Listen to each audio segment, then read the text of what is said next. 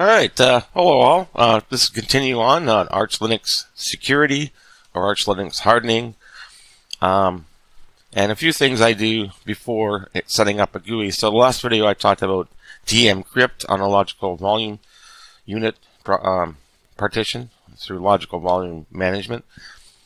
So I'm just going to continue from where we left off. I just logged in as my regular user, set up the date, time, and network, and all that sort of stuff. So, what I like to do before installing a GUI or anything like that is lock down the core dump. As I mentioned before, it is possible for an attacker to get information from a core dump. So, you just do a sudo, nano etc systemd core dump.conf. Press enter. Alright, so harass storage, just press delete once and take out the word external and type in none, the word none. And write that out and exit. Okay, and then just issue sudo systemctl daemon reload. Alright, so that'll restrict the core dump, period. It won't be loaded at all. Okay. Another thing I found interesting was sysctl. If you ls etc sysctld, there's nothing in there. However, they are in the USR lib. And I found the simplest way is to do a sudo sysctl 2 dashes system, and it'll kick in. And applying rules, the core dump config and a default configuration, which you can see it's printed out on the screen. So it's pretty handy. It gives you a printout.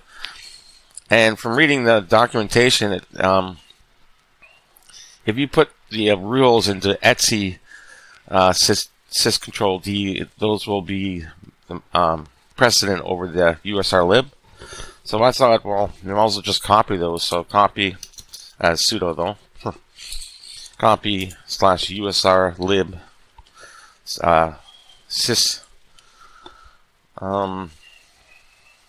syscontrol D.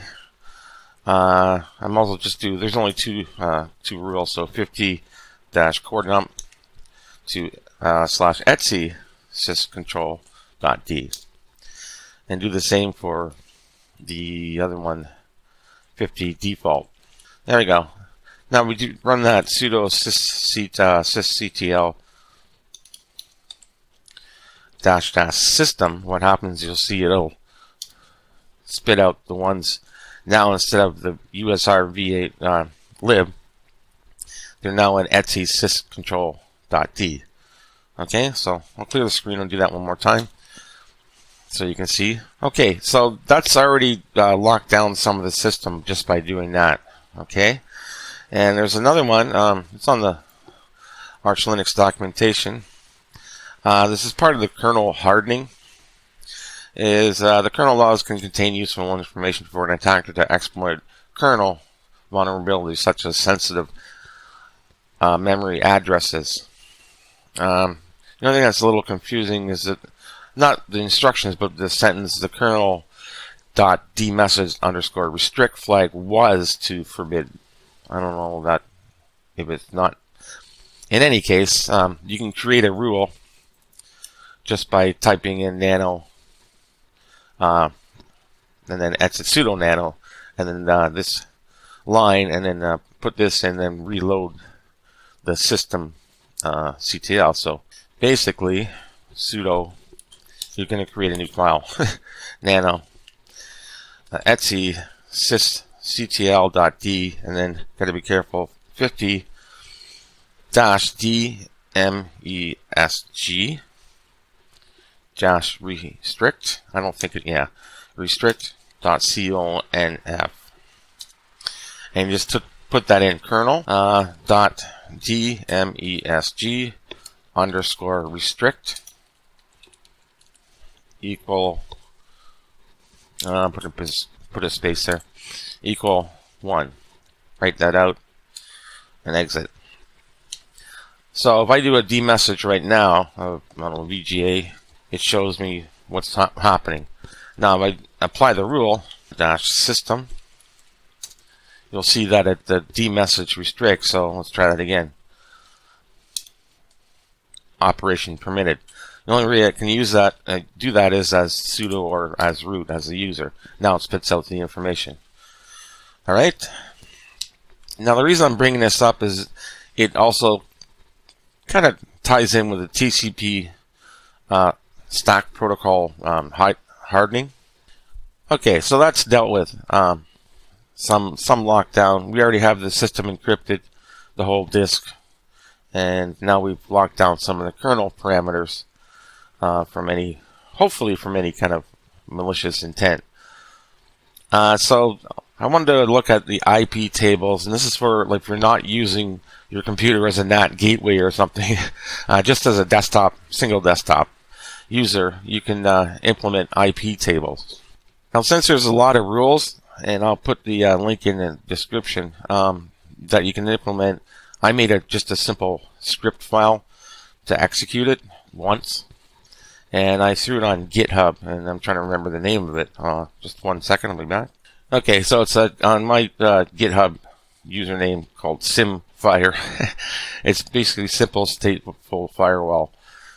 So if I change directory to that, sim_firewall ls is a readme, or you can look at it. So nano firewall sh, and the idea is you initialize IP tables for capital N TCP and IP tables again for UDP, and there's also a service that you do, and this is a script, and IP tables, and it's a long set of scripts. So I'm gonna get out of here.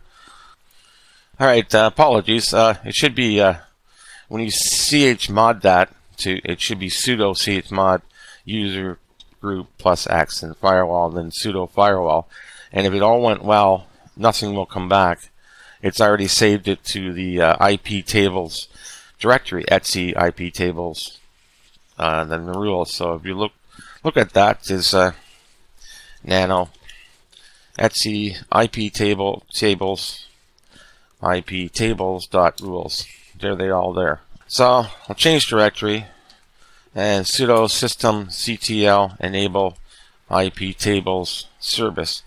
Now I'm not sure if it'll complain if I try to start it without restarting the system. Nope. Okay, and then systemctl status IP tables. It's all happy. Alright, so now I feel a little more safer, or you can feel a little more safer. I mean, Linux itself is inherently fairly safe. But, you know, if you can become a target, it is possible. It's plausible, I guess. But, you know, more towards a company if they decide to use Linux, and Arch Linux especially. So what I'm going to do is just install a desktop environment and try to wrap this up, because I don't want to bore you to death with all this security stuff. So I'll be back in a second. Alright, so I'm back, obviously, and I've installed desktop, XFCE4 desktop, along with FireJail and FireTools, so basically Sandbox, Firefox, and other applications. There are rules. So the GUI I like to have to look at the tools, and you can also run it. So we'll start up Firefox. I've already set it up the way I like it, and then we can go to Tools, and you'll see the process ID and sepcomp is enabled, and blacklist a whole bunch of things when it's running. What I like to do though is that you just click on the icon that'll minimize in the tray. Is open a terminal, and on a new installation you can ls.local share, and there's an application. Sometimes there's not an applications folder, so there is one anyway. If not, just make one, and I just do a copy slash usr I'm so sorry, usr share applications Firefox .desktop to .local share. Let me do the whole path just in case. Home username .local share applications, and we'll go to our home folder and go to that .local folder, share applications, and there's the Firefox. So we'll just open this with LeafPad, and we're going to name it Firefox Firewall, and Control F and find exec. There's a few of them, but this is the first one we want. Exec equals, and just just add in a space and then fire jail. Save, exit. I'm going to rename this F2 Firefox Firewall, and it just crashed. So let me see. Let's look at our internet. There we go, Firefox Firewall, and we'll look at our process ID, and you can see that it's running. Okay, and let's change the process ID from before. Okay, so I've talked about fire jail before in a previous video, but just to give you an idea, and it does work with Chromium. It's a little strange though. You can install Chromium; it should pick it up. And there we go. Just to show you, there's Chromium running in sandbox mode. Okay. The reason I said it's funny is sometimes it'll keep asking you want to make it the default browser, and if you say yes, it'll keep asking you that with Fire Jail. But if you don't run it with the Fire Jail, it will remember your settings. I'm not sure what's going on with that, but in any case, you can run it in with that if you wish to. Google Chrome, I'm not so sure. It's a little off as well, but that gives you an idea. A couple of browsers. I'm not sure about any other ones. You have to look. Okay, so moving along, TCP/IP stack hardening. The following parameters to tighten network security options of the kernel for IP4 protocol and related IPv6. So I only use IPv4, and basically what you do is you put them into your what I mentioned, the syscontrol document rules. I believe it's the 50 rules. Okay, so we'll do a sudo LeafPad just to make sure that was it. And yeah, they are. You put them in here. You can see there's already IP specifications put in here. And basically what you do is just take the relevant information and you just copy and paste. So I would put in the description as well. TCP SNY cookie protection default. I'm not sure if that's in. So you can like copy, for example, open the document and Control F and paste that in. String not found. So we'll just press enter a couple of times. And for example, take this top one, like I said, to give it a description, copy and paste it in, press enter, and just take this IP4 net SNY cookies equals 1, paste that in. I'm going to save and quit because I don't want to go through the whole thing. If you don't have IP6, remember to just leave that out. We just do that sudo sysctl -- system. You should see it here in the message output right here. Net IP4 TCP SNY cookies equals 1. Okay, so what you do is you just go through this, copy and paste them into the the 50 default config and reload sys d. Sorry, there's a lot of jargon I'm going through here. Okay, so I hope you hope that makes sense to you. I know it's a bit of a hassle, and there's more information on if you use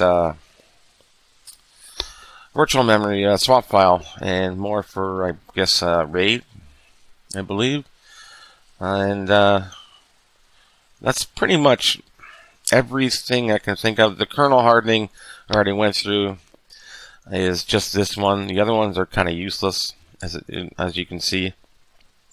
And hide PID, that's kind of neat. You can get that too. I think, let me see, pack, paste what I just copied in. There we go. That's it. You don't do anything. It'll just, you can read through it if you want to, and what it does.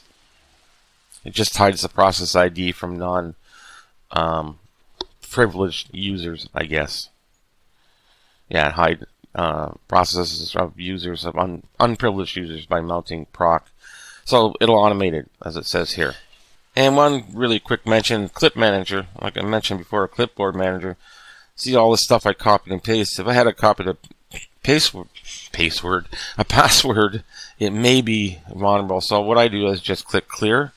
And if you go to, this is parcel it, you go to preferences, the very bottom, just untick confirm before clearing history, so you don't have to, that's up to you though. Okay, so I think that's pretty much everything with the exclusion of Linux GR security. That's a really tricky one for just a desktop user to use, but I think you get the idea. Passwords, strong passwords, and locking down certain aspects, and locking some ports, and so on. Alright, so that should cover this series, part 3.